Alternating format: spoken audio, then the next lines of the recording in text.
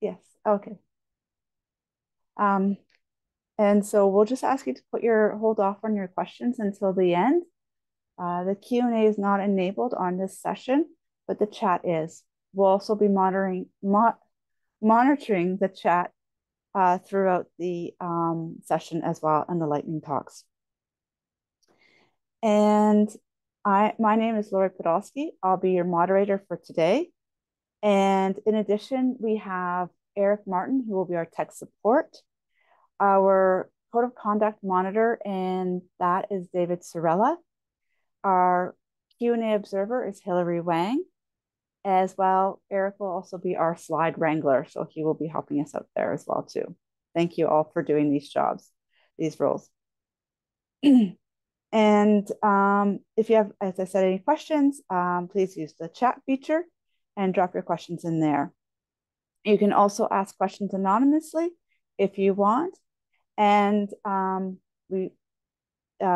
can grab them from there as well. You can just send them directly to me.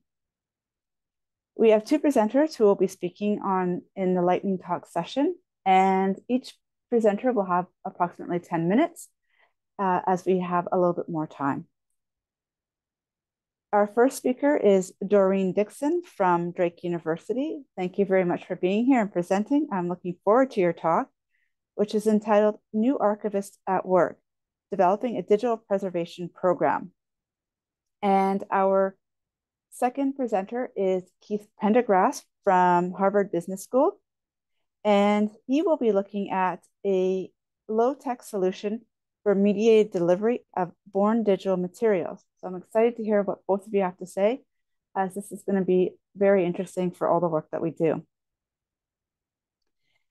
And as I said, I'm very excited to hear about these, as they are going to be presenting amazing efforts on behalf of organizations that have spent a lot of time thinking about digital preservation and services. I also would like to remind everyone that following Friday afternoon, a post-forum survey will be sent out, and I encourage everyone to fill it out and send it back so we can know what kind of topics for next year, what we did well, and where we can improve. So without further ado, we're going to start with Doreen and then followed by Keith. And again, thank you very much for presenting today.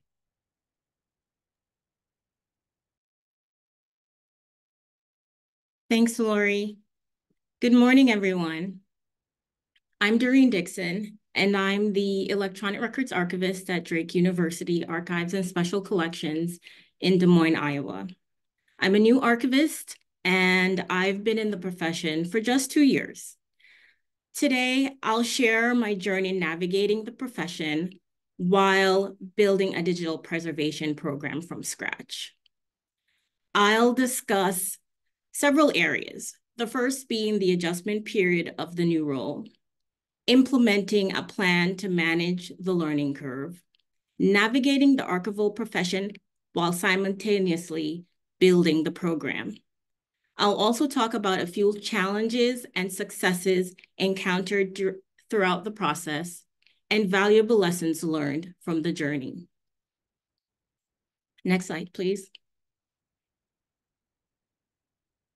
In December 2021, I joined the Drake University Archives and Special Collections as the Electronic Records Archivist tasked with developing the Digital Preservation Program. This marked my first position as an archivist, and it required that I relocated from New York.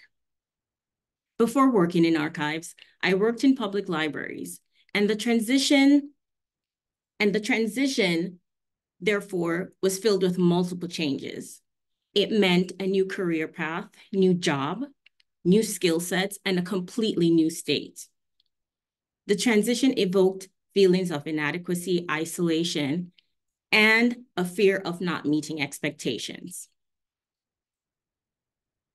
In order to manage this, I decided to implement a plan. The plan helped me to smoothly transition into my new role and allowed me to be effective and productive while building confidence and competence in my work. There were 5 parts to this plan. I'm sorry. Can you go to the next slide, please? Thank you. There are five parts to, no, sorry, you were at the correct one. Thanks. There are 5 parts to this plan. The first one being finding support. I found support in participating in professional organizations, university groups, and discussion groups. I attended conferences and subscribed to listservs. I also asked a lot of questions and took a lot of notes. Many of my notes ended up becoming documents such as a processing manual for born digital materials, the beginnings of a digital preservation policy, and a file naming convention guide. I also prioritized tasks that would help me to identify critical areas that needed to be addressed first. Finally, I sought learning opportunities. I've pursued professional development opportunities in SAA's DAS certification program. And currently, I'm participating in the Digital Power Peer Assessment Program. Next slide, please. Thank you. Navigating the archival profession while building the program has been challenging, yet enriching. I've connected with other professionals through my participation in professional organizations and attending conferences.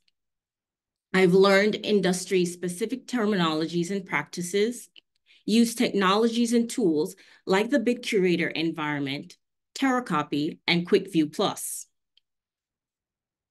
In addition, I've gained insights into institutional culture and workflows that help me to identify areas within the institution for providing learning and training opportunities to faculty, staff, and students.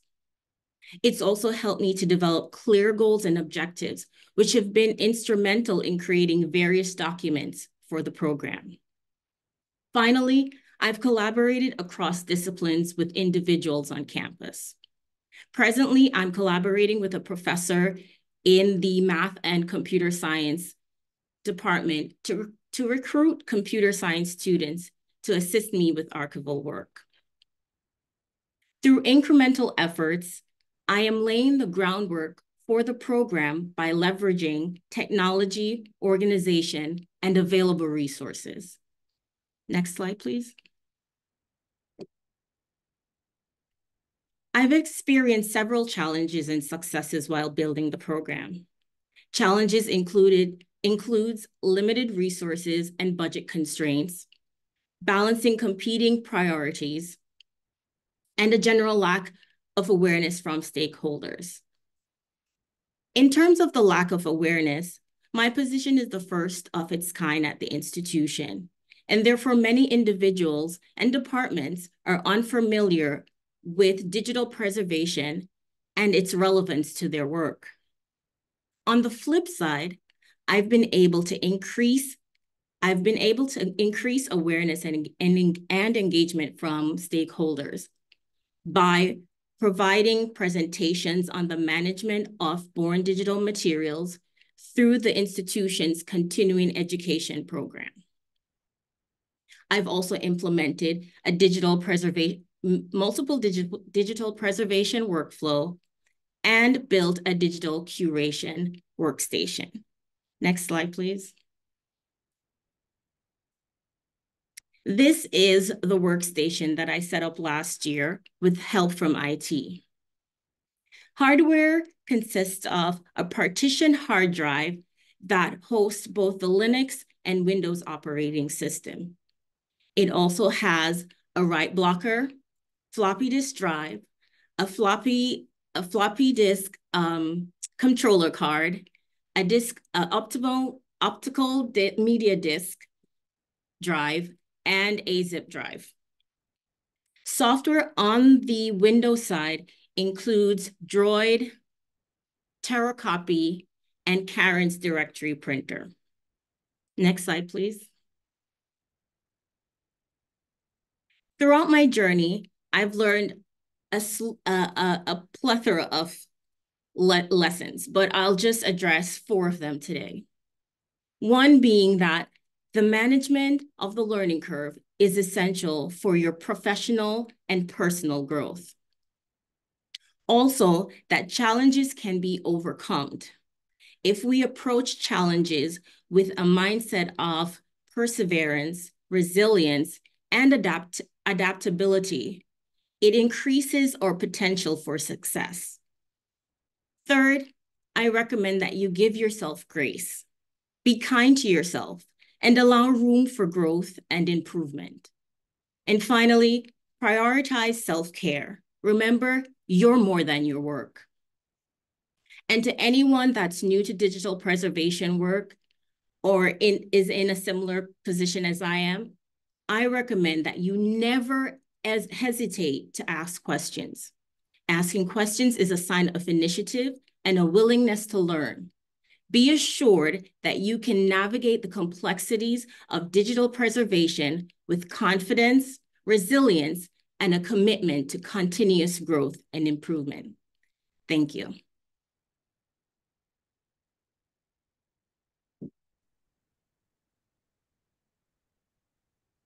Thank you so much, Doreen, for that. That was amazing. And there's a lot of things I learned from your presentation, as well being in a new position myself. So I'm very glad for that. Thank you. If I can just quickly Yep. add, I have tons of notes in my slide because I know the time was short. So if anyone's interested, I have a lot of notes in my slide. Oh, thank you so much. That will be great. And perhaps you can share some of that with us when we during the Q&A session following Keith Pendergrass's presentation. So over to you, Keith and Doreen. These were great lightning talks, and I have a ton of questions myself. But before I start, I do notice that there's several in the chat. It's blowing up.